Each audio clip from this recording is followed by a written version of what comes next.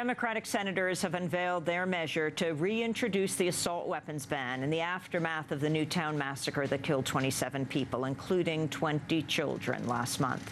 Senator Dianne Feinstein of California and Connecticut Senator Chris Murphy have announced the new legislation. Weapons designed originally for the military to kill large numbers of people in close combat are replicated for civilian use. They fall into the hands, one way or another, of grievance killers, of gangs, of those who are mentally unstable or ill. Kids would be alive today in Newtown, Connecticut, if the law that we're proposing today were in place on December 14th of last year. It's as simple as that.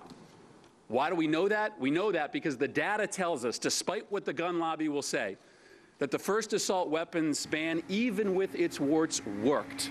The measure would outlaw the manufacture and sale of 157 types of semi-automatic rifles and of magazine clips holding more than 10 rounds. The previous assault weapons ban expired in 2004 after 10 years in effect.